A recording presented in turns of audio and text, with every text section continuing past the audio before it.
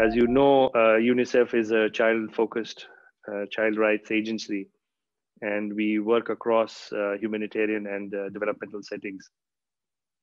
We have worked very closely with WHO on ensuring that continuity of health services and nutrition services for women, children, and their families are continued during the COVID pandemic. We saw early on that there was a very significant indirect impact on children.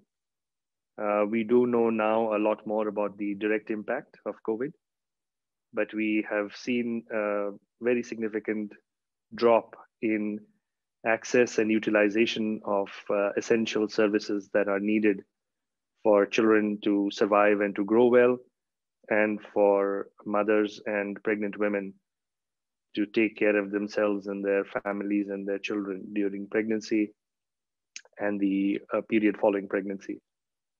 We have been very fortunate to be part of a regional health alliance that involves many other partners. But I think our work jointly with WHO has been very significant. The impact of the alliance is already being seen on the ground. We are seeing it in the confidence and the quality of the work that all the partners are able to do, and the support that is being provided to the national governments. We are seeing it in the direct measures that we are looking at in terms of utilization of services, in times of knowledge and behavior, in times of somehow getting back to some semblance of normality. We see this as a long-term process. We have worked as an alliance to secure some, I think, early wins, which have been very, very prominent and significant within the response to the COVID pandemic.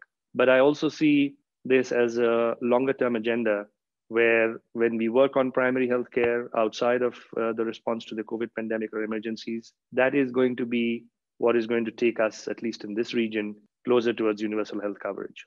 I think we certainly see the road towards the attainment of the SDGs. We are less than 10 years to that. And our hope is that we accelerate even further. And the specific accelerator thematic areas within this alliance really are meant to do that. So the impact is being seen. We have had some short-term immediate impact, but I think there is still a long way to go until we really attain the SDGs for the entire region.